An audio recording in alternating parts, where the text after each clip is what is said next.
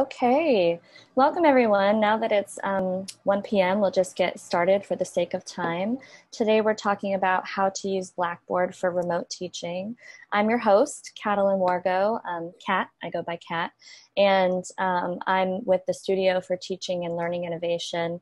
We also have Mike Bloom here with us, and we have Christy Walker, who will be manning the chat window. So you'll see at the bottom of your screen, there's a chat option. So if you have any questions during the session, I recommend that you type those questions in the chat window, and then Christy will try to field as many of those as she can in the time that's given. At the end of our session in 30 minutes, we will also have a question and answer session where we will be able to hopefully answer some of your questions about Blackboard. So this is going to be a really basic rundown of Blackboard. And one second, my screen is not working. Here we go. Okay.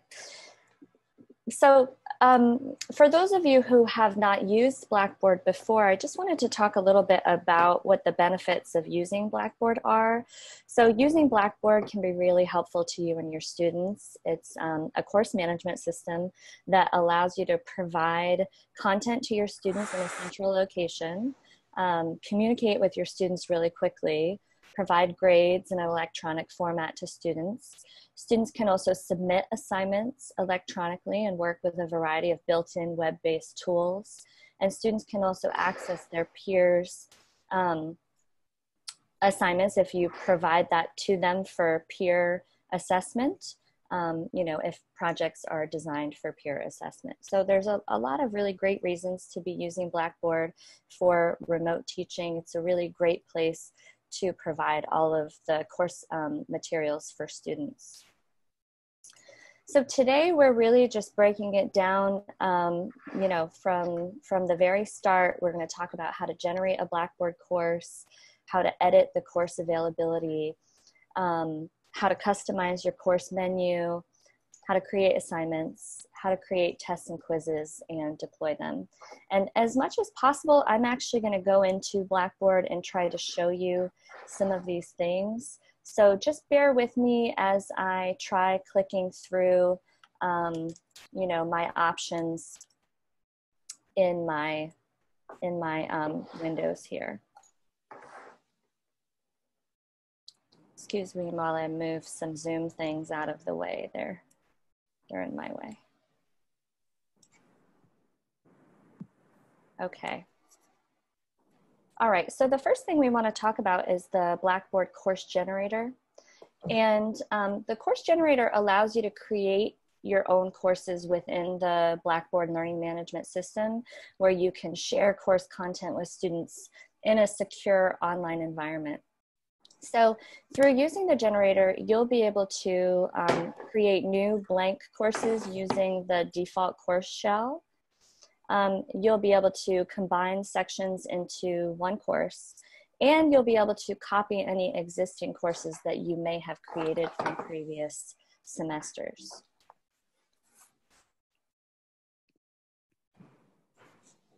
All right, so for creating a course, what you'll want to do is you'll want to log into your Blackboard through your My William & Mary portal and choose Blackboard. I've already logged in here. After logging into Blackboard, you're going to go to the institution page that's on the left-hand side here. And then in the faculty staff links here, you'll go to the Blackboard course generator. And so you'll see that there's a long list of names of William & Mary faculty. I'm going to go down here to my husband's name. I have to scroll really far because his name is Wargo.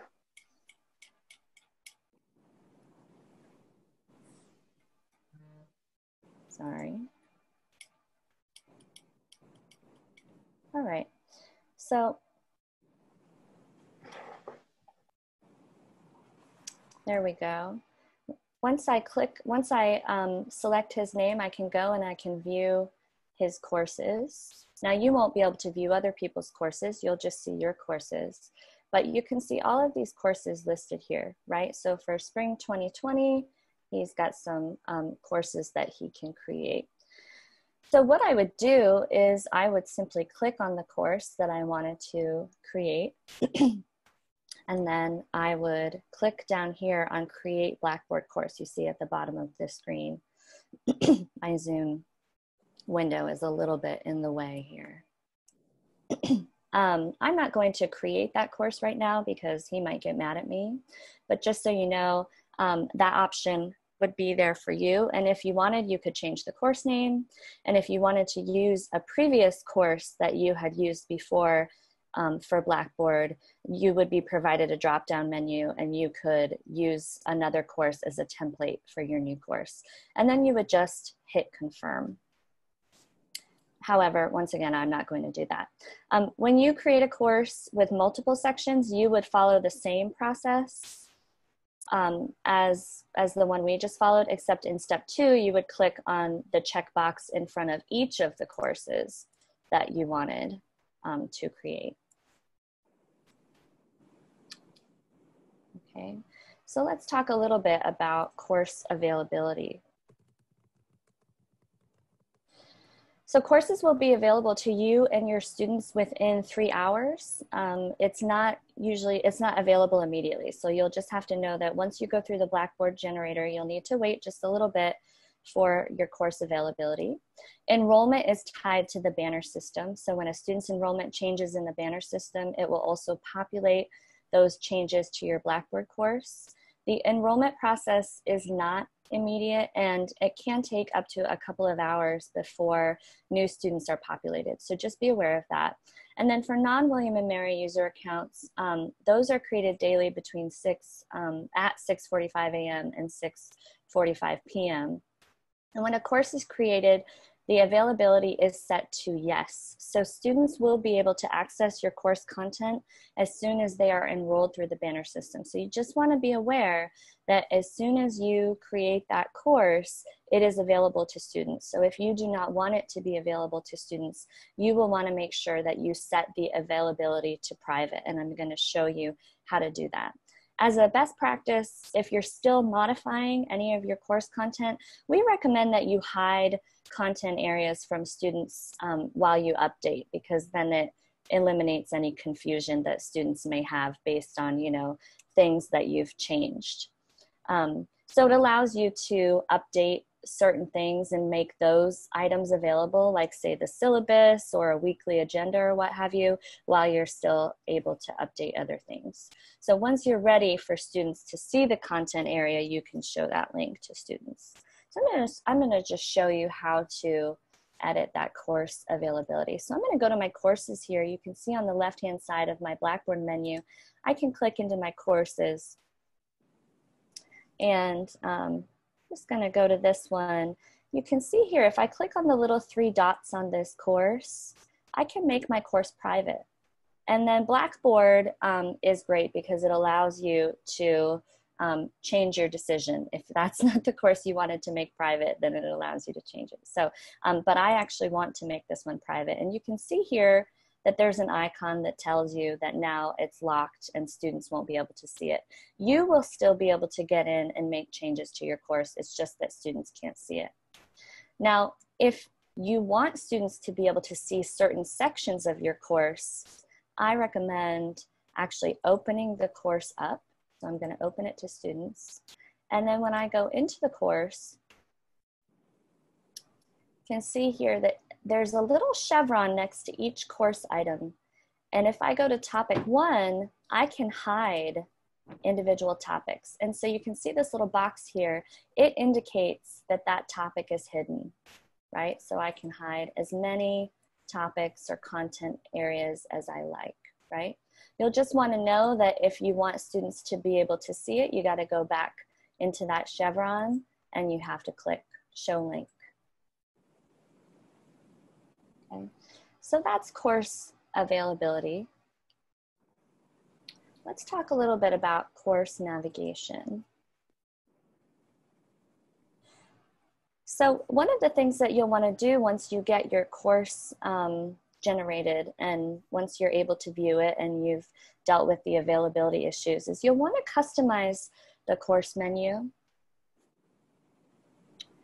And so I'm going to take you through that process now, but basically Blackboard's course menu provides you access to certain content. So the menu items and the order in which they appear are fully customizable and can be arranged based upon your preferences.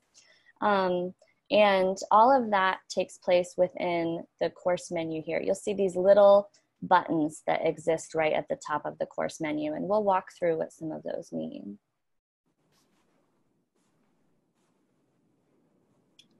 Okay. Oh, one quick point is that you can only edit your course menu if the edit mode is on. So just make sure that you've toggled that edit mode on when you are trying to edit your course menu. Otherwise, you won't be able to make changes. And I've made that mistake before where I've tried to make changes in my course and I'm clicking on things and it's not working. So just make sure that that little button is on. So here we see edit mode is on. And if you look here at the plus symbol, you can add a content area, you can add a module page, a blank page, a tool link, a course link, okay? These are all things that you can add. So if I wanted to add a content area, I could call it syllabus. And I would put it in here and it would appear there, right? And then when I click on syllabus, I can add my syllabus to that section, right? So if I go back to my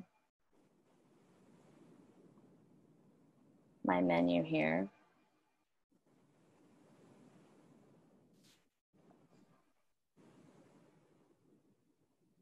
if I want to move things around, you'll see that there is a little arrow where you can move certain things if you want to. You just move them up and down into the place that you want to. You'll also notice that we've got dividers here. If you go up here, you can create a subdivider or a subheader. You can create a divider. So you see we've got the subheader here, welcome.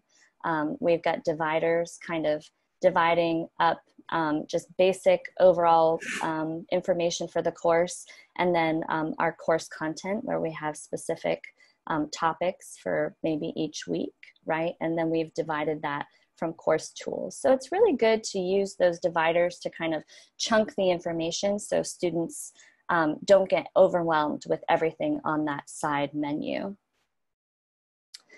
So we've shown you the drag and drop reordering. There's also this action bar here where you can reorder menu items. So if I wanted to put, you know, about the course somewhere else, I could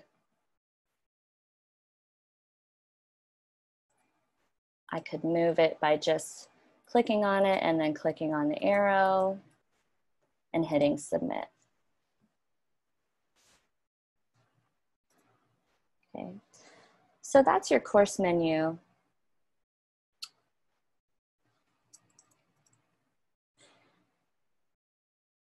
We really recommend a modular approach to the course menu and to organizing the course menu to make it kind of like a, you know, a map for your students accessing all of the content and information in Blackboard. So the modular approach really makes navigating course materials and course documents for any module, which is loosely defined as any week or unit or class session, more intuitive for students. We also recommend incorporating outlines for each module that provide an introduction and an in-depth explanation of all of the instructional activities that students will be expected to complete for that module. So you'll see in this example that the instructor has included modules that are just, you know, weeks So the content is broken up by each week. You could break it up by, topics, depending on your course. You could also break it up by, specific units that you have. It's really up to you, but it just helps students to be able to know that for that week or that given module, that's the folder that they're going to go in. And you'll also see in this agenda that's provided, there's a welcome to the week. There's a reminder for, each online week. These are the things 1, 2, 3 that we will be doing, right? That's helpful for students to know. There's an overview of what's going to be covered. There's a list of the learning objectives for that particular week. And then this instructor has provided the due dates for the week. So that allows students to really understand once they go into that week, everything that's expected of them. And you probably already do this in your face-to-face courses, in class, but, once we go to remote, you won't necessarily have that opportunity to be able to tell them in person what needs to be done. So this provides a really good opportunity to do that. Another way to ensure students know what to do is to include some sort of module agenda that delineates what activities students should complete. So for instance, this example is organized by, you can see read here, view lectures, participate, and then submit is down at the bottom. So depending on, what kinds of activities you'll have students doing, you could provide headers like that so students would know what they're expected to read, what lectures you expect them to watch, or what activities you expect them to do. It's really helpful for them to have that outline. We also recommend numbering module items within modules to indicate the order that activities should be completed, including an explanation regarding the materials and how students should be using them to guide their learning. So you'll see in this example that this instructor has said, 1.1, 1.2, 1.3. So it's week 1 and it's activity 1 that's here, so these students know they're going to have a Kahoot quiz on their peers, and then they're going to read the national interest overview, and then they'll be watching the national interest videos.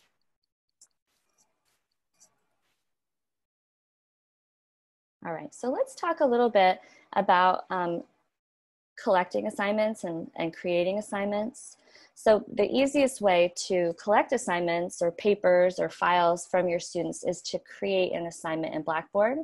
And with assignments, you can create coursework and manage the grades and feedback for each student separately, which is really handy. So you can create assignments in content areas, learning modules, lesson plans, and folders. So if I go to my course and I go into one of the module areas and I go to my assessments, I can create an assignment. And you see this window pops up here.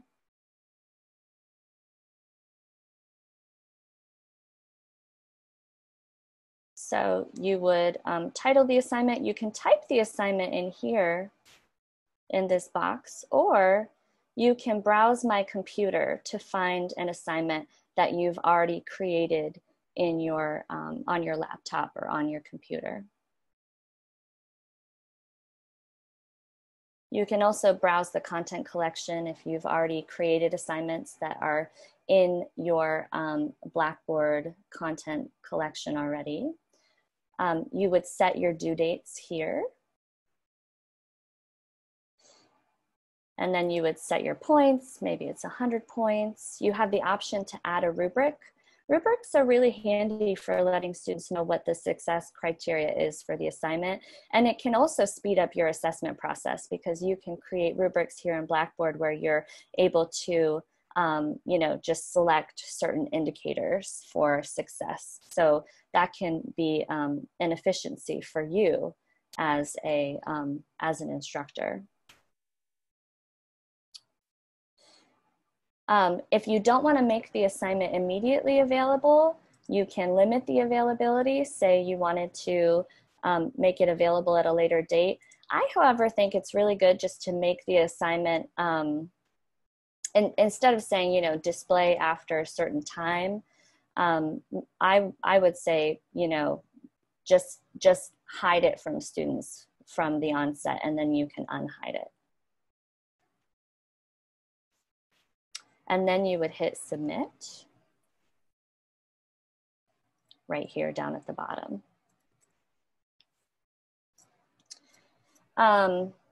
So that's assignments. Let's think a little bit about different kinds of assessments. So the assessment cycle in Blackboard is you create a test or a quiz, then you deploy it, then students submit their work, then you can grade it, then you post grades, and then students can view their grades. So today we'll be talking about creating a test and deploying a test. So you can use tests and quizzes to measure student knowledge, to gauge progress, and to gather information from your students. This video that I'm going to show you is from Blackboard, and it takes us through the process of how we add questions and make the test available to students.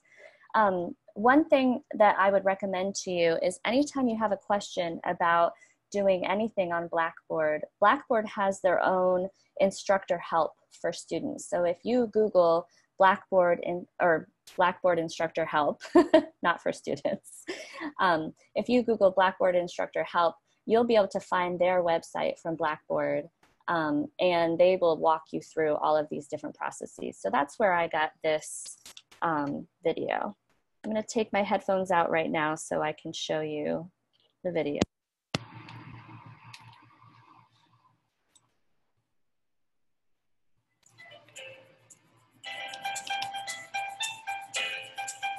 You can create tests to gauge progress and measure student knowledge. Let's take a look. To begin, select Course Tools from the Control panel, and then select Tests, Surveys, and Pools. Next, select Tests, and then select Build Test. Give the test a name, an optional description and instructions, and when you are finished, select Submit. You can add questions on the test page. Here, you can create new questions by selecting a question type, or by uploading questions from your computer.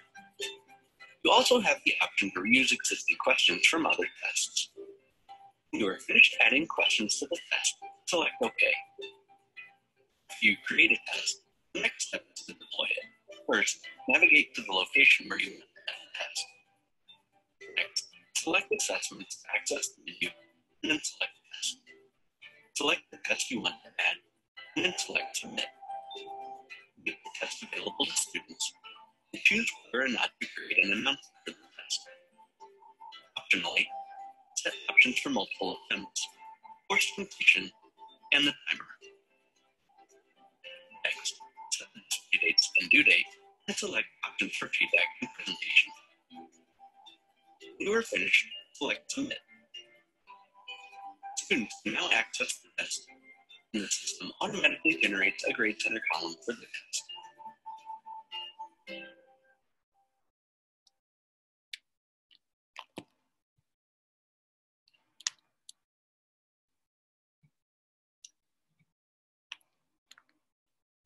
Okay, so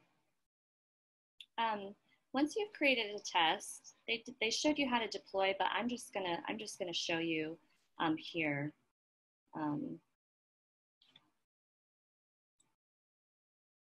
So if I go to one of my content areas and say I wanted to add a quiz in this section here, I would go up to Assessments, and I would click on Test, and then I would click on the test that I created, and I would hit Submit. And then I have all of my test options that I can go through. I can change those test options if I would like to. And then I hit Submit. And you'll notice that the test that I've created appears at the bottom of my content area. So I can drag that up to wherever I want it to be, and I can make it available or unavailable. So if I want to make it available here, I can make it available. I can edit the test options. I can edit the test. I can edit the test options. So the difference between editing the test and the test options is that when you're editing the test, you're actually editing the questions and the activities that students are doing within the test. And when you're editing the test options, that's all about when students take the test, how long they have to take the test, you know, when is it going to be released, and so forth. So just so you know, those are the differences.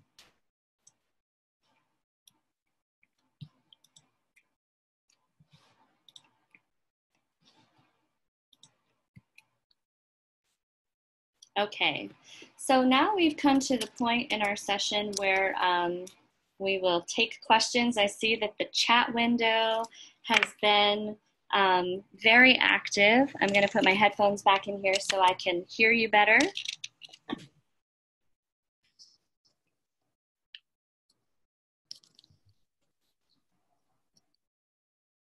Okay, what questions do we have? What sort of content can you have on a quiz or a test? Is there anything other than them writing text? Is there options for them submitting diagrams, say, or for there to be a diagram that they see and respond to in writing? Yes, definitely. You have those options. There are a lot of options for the test items, you know, multiple choice, fill in the blank, you know, short answer, you know, matching. There are options for students to respond to, you know, different diagrams and so forth. I think individuals in the past have provided a diagram and then, you know, say had, you know, A, B, C, or D marked on the diagram so that students could choose individual answers. Mike or Christy, do you have anything to add to that? Well, specifically what? Like according to? What kinds of options do students or do instructors have for, say, students being able to like diagram on a Blackboard test? Right. So there are also hotspots that you can choose if you wanted students to be able to identify areas. You can also embed your own images and videos so that you can have them actually maybe respond in text. But yeah, it's hard to have them diagram on the Blackboard site itself. What you might think about doing is having them do the diagrams on a piece of paper and taking a photo of that piece of paper and then having a file upload option in that Blackboard test. And then you could either grade it manually, or I know that there's some people messing with Gradescope, but you know, I wouldn't want to get you involved in that if that's nothing that you had to do. Yeah, and some of my online instructors are definitely using that process of having students, you know, diagram out physiological processes or what have you, and then taking a picture of it and uploading it. So I'm not sure, what kind of course do you teach? Yeah, biology. So that would be the sort of thing I'd want. I just didn't know what the functionality was for having for me to upload things or for them to upload things. So it's pretty easy. It's there. Yeah. Yes. I mean, you can continue, and you can actually, you know, send them a PDF that they can print out. Although, you know, that's also a little bit dangerous because we don't know if they're going to have access to printers. So if you wanted to maybe give them a prompt that they could then write out on a sheet of paper and then take a picture of that and upload it, it might be better. Matt, it's Pablo. You know, Mike mentioned Gradescope. There is a really cool little tool that I could send you along also that with using their cell phone, they can put together multi-page PDFs that they could submit as part of an assessment in Blackboard as well.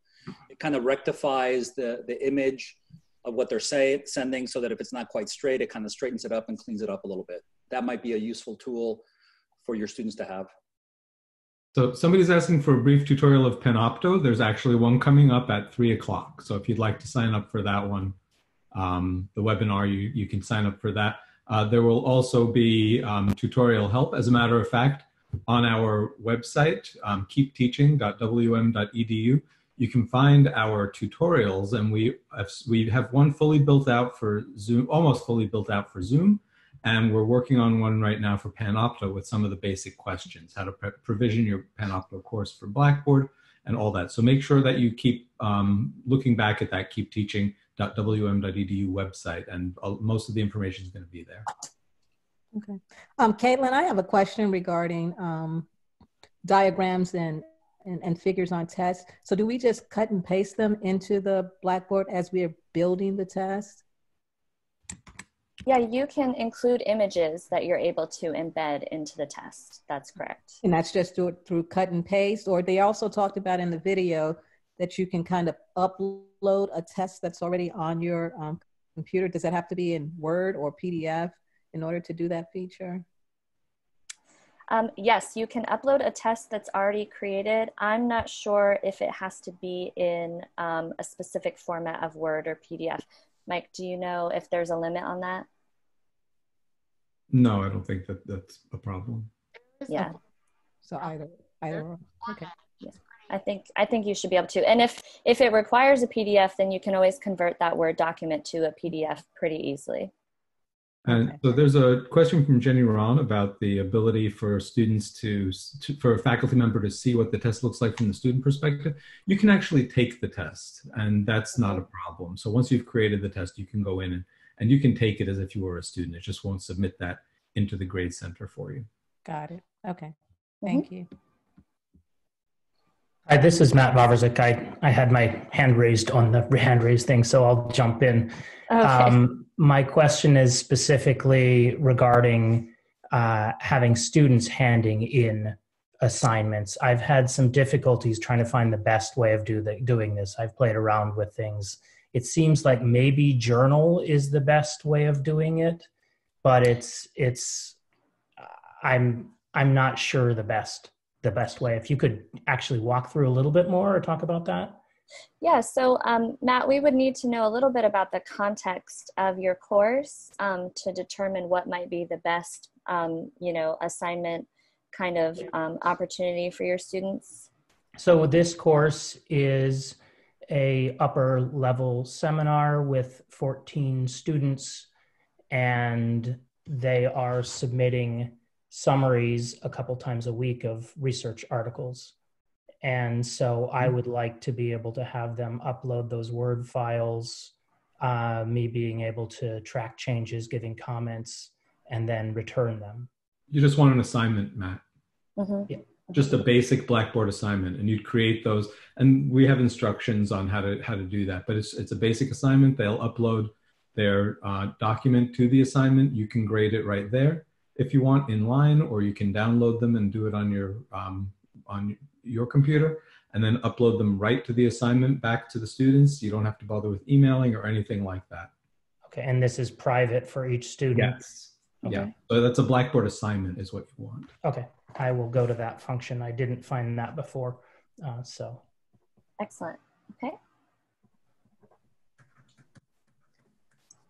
Can I ask a quick question too? This is Paul Manna from government. Hi, Paul. Yeah, hi, thanks, Kat. So when I've talked to people about when they have created tests in Blackboard, using the multiple choice or short answer or whatever short answer within Blackboard, everyone has told me it's a little clunkier. There's a bit of a steep, curve to get started, but then, once you get the hang of it, it's okay. I guess, could you maybe flag for us, where should we expect to be a little frustrated? Where are the bottlenecks as we're trying to learn this, just so we kind of know what's ahead if we try this and we're new to it? Yeah, I'll start and then I'll let people add if they want to. I think, you know, one of the issues sometimes with Blackboard is just the immense amount of clicking that is required. And so when you're creating a test, there are a lot of options for you, you know, which is good in that you have some flexibility with the different kinds of questions that you can provide to students. However, you know, if you're creating questions individually and you're like, okay, yes, multiple choice. Now I'm going to add the question. Now I'm going to add all of the options. Yes, I want it to be random ordering or, you know, what have you. It can be a little tedious to create, you know, say a 50 question test that way. One way that I would say you can mitigate that is by using the feature where you're able to upload a test that's already created. Presumably, you already have some assessments that you've created, and so I think that speeds up the process a little bit. Could I just follow up on that too? So when you say upload a test, that doesn't mean it automatically populates into the Blackboard system, right? I mean, in that case, yes, it does. What you would do, it does. Oh, okay. What you would do is you would format a text file. Okay. And we can send you instructions on this. It's not that hard. So if you have a basic text editor, you basically, it's a system that you have. So if you wanted a multiple choice question, you know, you'd put MC, then you'd hit tab, then you'd write the question out. And then you'd have which is the correct answer would come first. So it's a process. And what you would do is you would actually create not the test itself, but the questions. And then you'd create a test, and then you'd be able to upload all of those questions in a text file so that you don't have to do that repetitive motion of each question at a time. So, and it's just easier for some people. For some people, they like the repetitive nature of, you know, I know that I click here, a question is created, there's not going to be a problem. But if you like dealing with spreadsheets and text files, this is actually easier. Okay. And is that already on one of those Blackboard tutorials, you think? It's definitely somewhere there, but I don't know if it's going to be easy to find. It's not on our Blackboard tutorial site, but Blackboard has it on their help page. Yeah. Okay. So if you go to help.blackboard.com, you should be able to search create a test, and that'll be one of the options in there. Look for questions as a test feature. Yeah, and I think they've created a tutorial for you for that. So, and that's actually a great tutorial. I went through that one, and Blackboard did a nice job on that one. I did my own tutorial years ago because Blackboard didn't have anything, and I went back and I saw that they did a much better job now. I'm sure yours is still really good though, Mike. It's out of date. It was a little out of date, yeah. Thank you. Sure. Other questions? I just posted the link in the chat so you can access it. Thanks, Christy. Thanks, Chrissy. Chrissy, it looks like you're in Hawaii. I came to visit you. Other questions?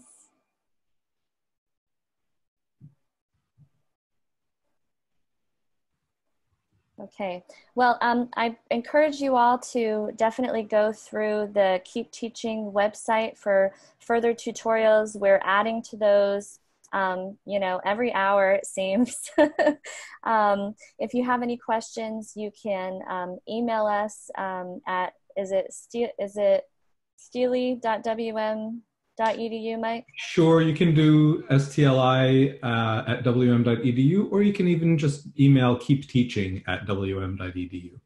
Yeah.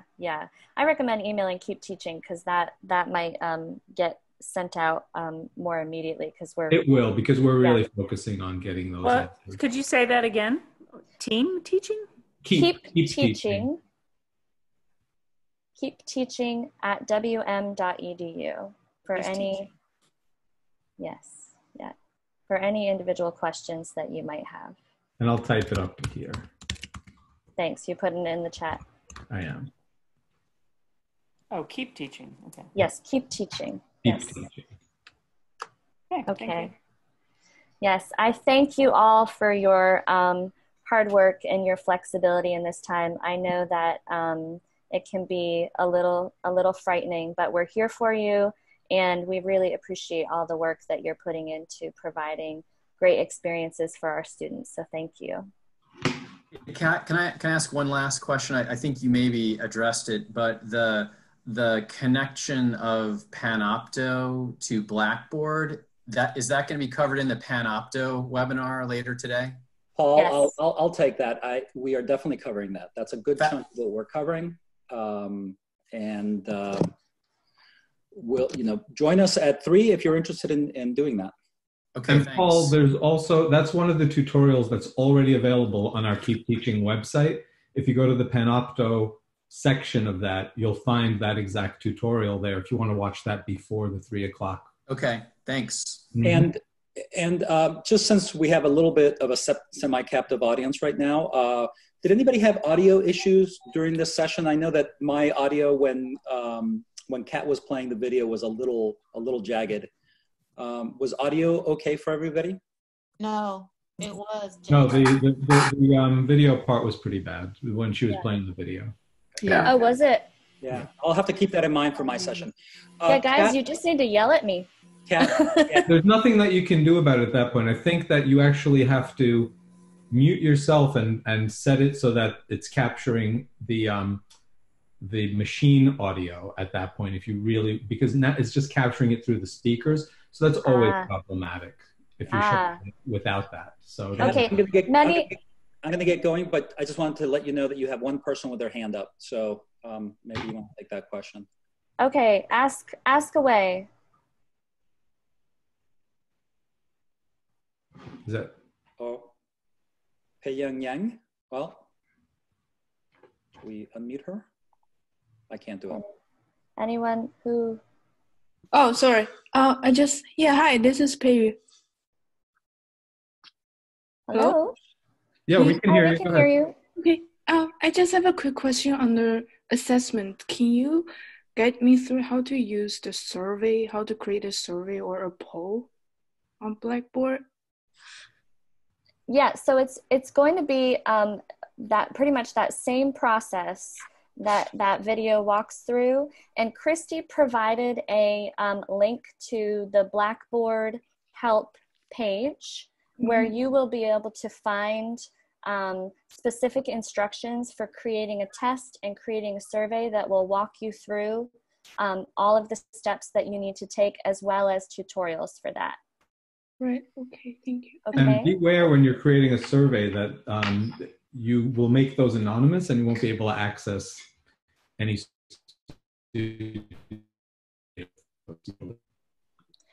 Mike kind of cut out, but I think what he was saying is that if you're making a survey and it's anonymous, you won't be able to know, which students responded to, what, right? Because it's anonymous. So just beware of that. So do you recommend make a survey in Blackboard or actually using the Google form? Well, it really depends on what you're trying to do with it. What might be a sample, survey that you're thinking about using? I'm thinking about asking students like which time zone they're located, or whether they have internet access, or whether the current class schedule work for them. Do that in a Google form. Yeah, do that in a Google form. Yeah, that's much easier for them to access. And then you can just send that link in an email, or, I would send it in an email through Blackboard, actually. Okay. Yeah. Thank you. Yeah.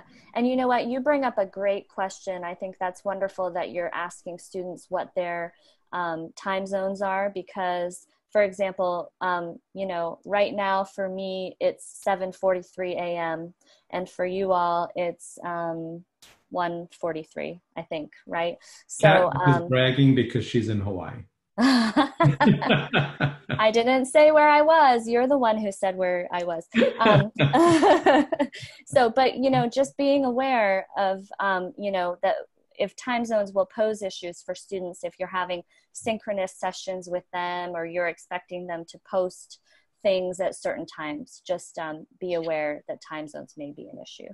Caitlin, this is Suzette Spencer here. I wanted to bring Mike Bloom in.